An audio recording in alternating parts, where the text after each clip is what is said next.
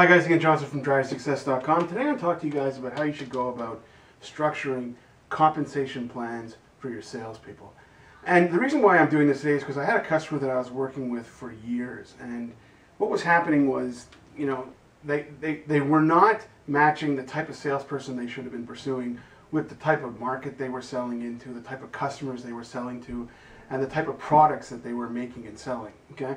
And they were just opting for the wrong compensation strategy, and because they were opting for the wrong compensation strategy, the wrong compensation plan, they were attracting the wrong salespeople.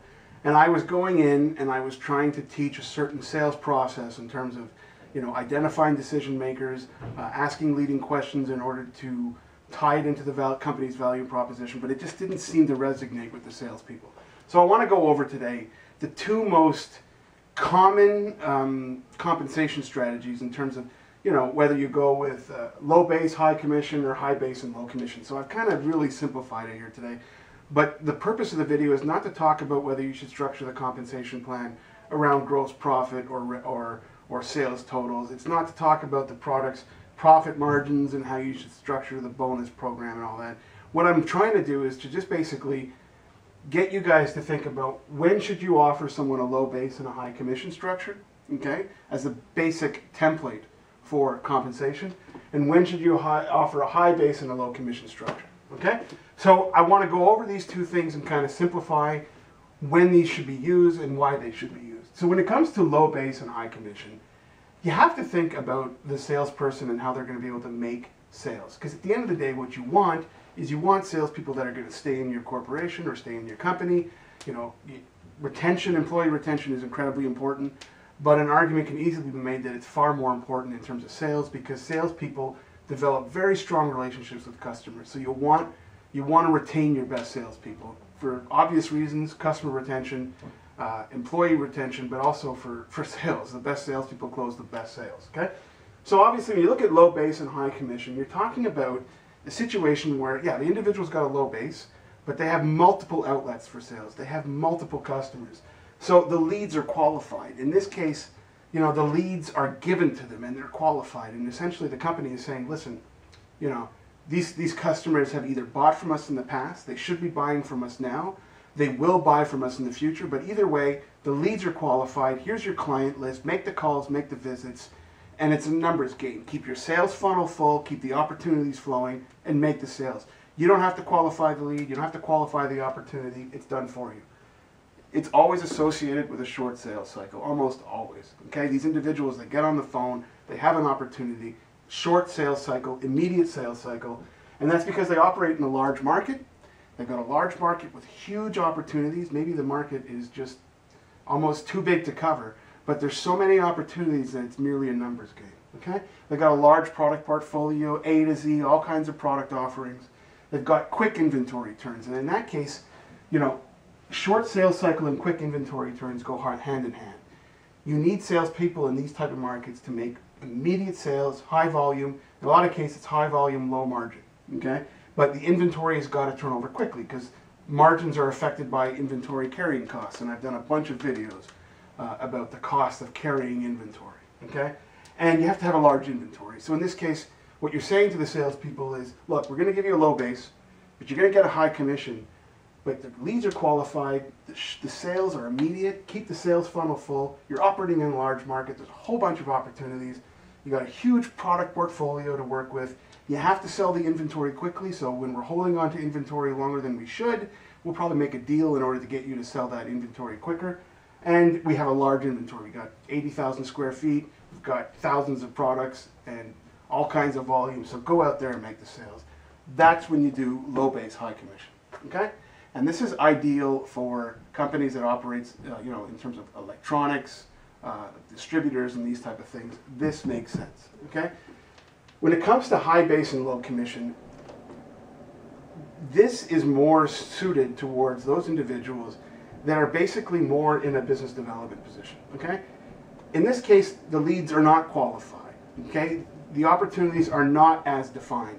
The market is not as clear-cut, okay? It's a long sales cycle. It's not an immediate quick sale. Sometimes the sales cycle could be anywhere from 6 months to 2 years, okay? It's a technical type of sale. In this case, it's more of a cost per use benefit. It's less about knocking a couple of cents off the price and more about explaining to the customer the type of benefit from making the purchase. So it's a cost per use, and you could even put in here, in parentheses, you could put ROI, return on investment. How do you define the savings to the customer once they make the purchase to buy your product, okay?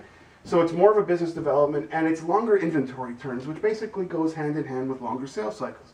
If you're selling a product that's very technical, you can't just be pushing the customer to make a decision long before they're ready to make it. So there's more, you have to have more patience and more understanding of how that long sales cycle works. And because it's a technical sale, it's less of a commodity type sale. You have to understand the product, you have to define the cost per use benefits, focus on the return on investment, and it's a longer sales process. And it's price sensitive. Now, when I say price sensitive, I don't mean that, you know, the price can never be lowered, but the price is justified by the cost per use benefits or the technical aspect of the product offering. Okay? So that's when it makes sense to do high base, low commission, because you want your people focusing on the long sales cycle, bringing the customer along to the point where they make the decision themselves, and basing it around the technical aspects of the product offering, which is basically quality, longer life, cost per use benefits. So that's essentially the two breakdowns. Now, in both cases, it's about keeping the sales funnel full, okay? And I've done a couple of videos about this process. But in this aspect of low base, high commission, the leads that go into the sales funnel are all established, and it's merely a question of moving from 1, 2, 3, 4, and then 5, which is basically something you would call the order. Okay? So move those qualified leads down, and it's a numbers game. You've got so many leads, you've got so many customers, short sales cycle, quick sales, immediate sales. That makes sense because the salesperson has plenty of opportunity to make extra income. You're doing the same thing in this, but in this situation, the sales funnel takes longer. And in some cases, you're defining the entire funnel itself. So, you know, you're putting in unqualified leads, and sometimes you have to take them out because they get further down here and you find out that they're not the ideal customer and you take them out.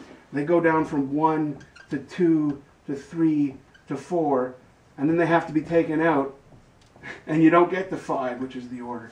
So look, they both operate with the idea of keeping the sales funnel full, but understand that, you know, if you try to run with this type of business model and give an individual a low base and a high commission, it will not work. They will be upset at the fact that they have to qualify the leads.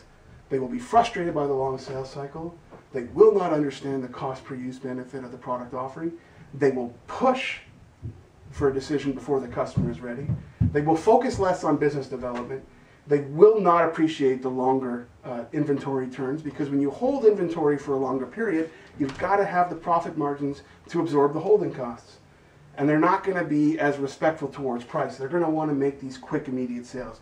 Because anybody that comes from a low base and a high commission structure is quick on their feet and ready to make a deal. Okay? So this is this is not a hard and fast rule, but when it comes to structuring your compensation strategies and your plans, understand the type of market you're servicing, your product offering, the size of your inventory, how quickly it moves, and how fast sales are made.